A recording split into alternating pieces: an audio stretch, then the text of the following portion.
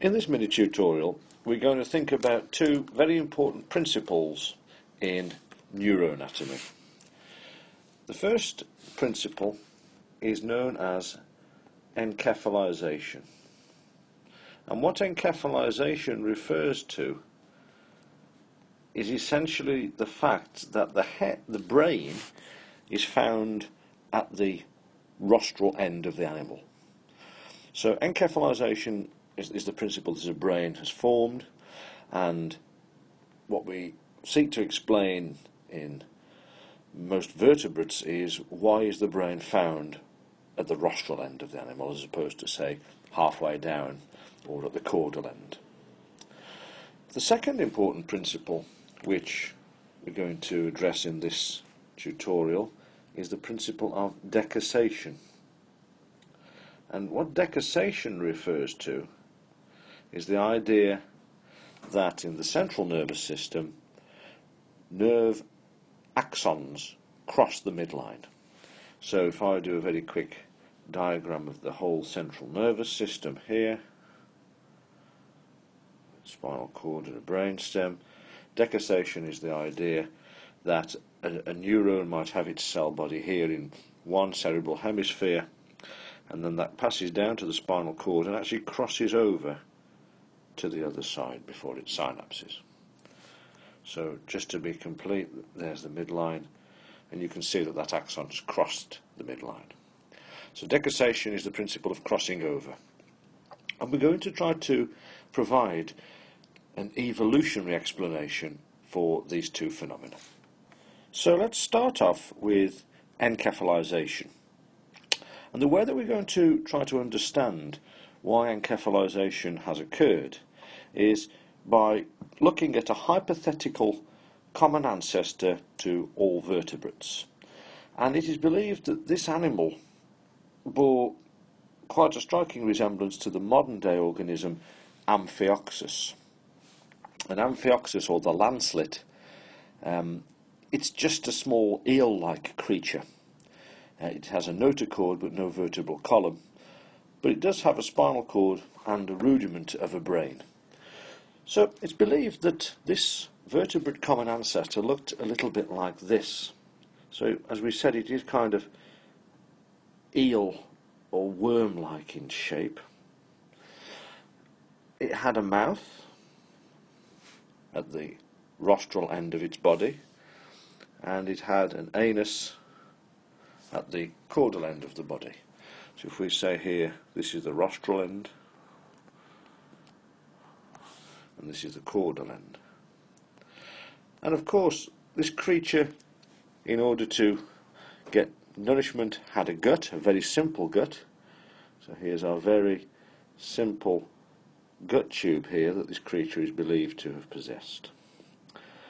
Now, it didn't have jaws or teeth or any kind of swallowing apparatus. What it had were cilia around the mouth, and what these cilia did, of course, was to beat and to waft particulate matter into the mouth at the rostral end.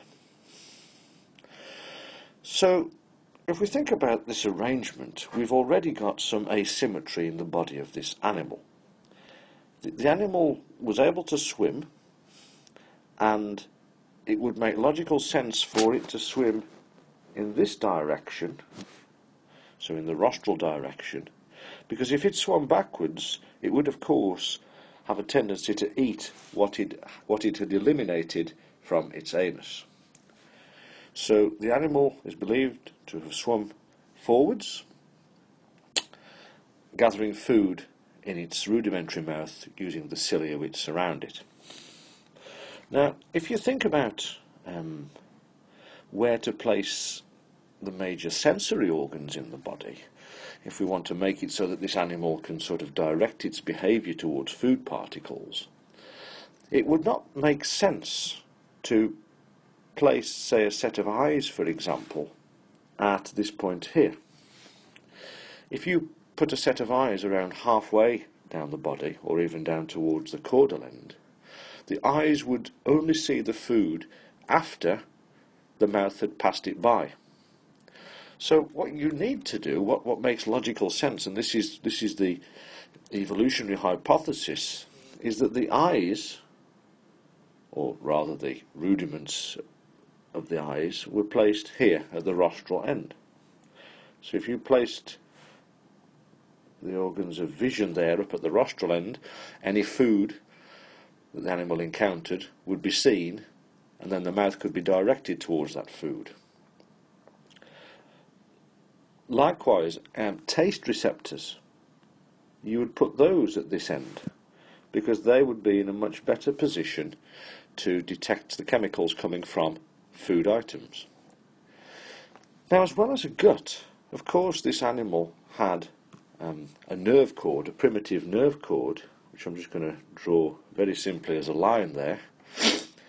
And as you can imagine, all this information coming in from eyes, taste receptors, touch receptors on tentacles, for example, would need to be processed, and it would make most sense for it to be processed here at this end of the primitive nerve cord in this animal. And so this is believed to be the reason why the brain developed at this end of the body, because you had to concentrate your sense organs at that end, because they were very intimately related with gathering food.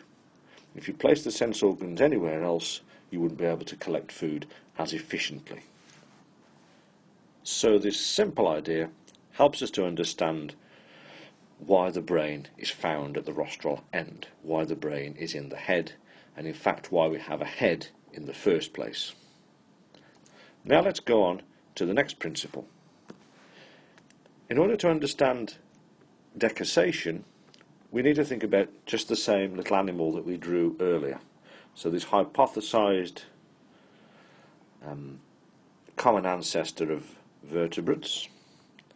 So here it is, as we said, it has a mouth and it has an anus, and also it possesses this nerve cord in green, something akin to the spinal cord. And on the surface of this animal's body there are sensory receptors, which I'm going to represent as blue dots. So these are the sensory receptors which can detect touch or pain. And just deep to the animal's skin, which I'm going to draw in orange, are muscles. So there is a layer of muscle here sitting just deep to the animal's skin.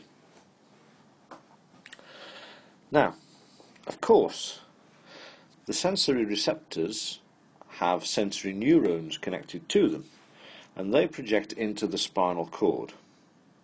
So let's consider a hypothetical scenario where we have a predator here approaching this primitive animal. So here's a predator, sharp teeth, and it's attacking the animal here towards its head.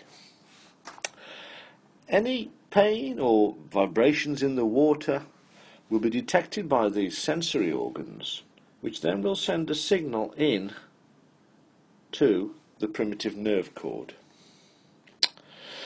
Now let's think about possible reflexes that there could be. The first possible reflex that could occur is that the sensory neuron here could synapse upon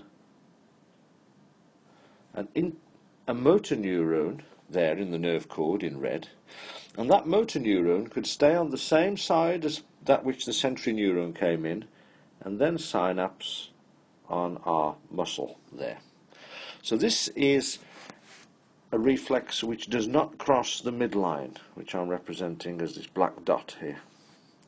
Now in this case, our orange muscle on the side that the predator has come in from will contract, and the animal's body will actually bend like this, bringing the animal's body closer to the predator.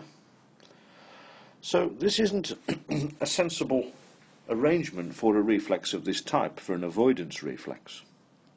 If we consider an alternative reflex, however, once again one of the sensory organs will detect the presence of our predator, it will synapse upon a sensory neuron in the nerve cord, but this sensory neuron will then cross over and synapse on the muscles on the opposite side of the body.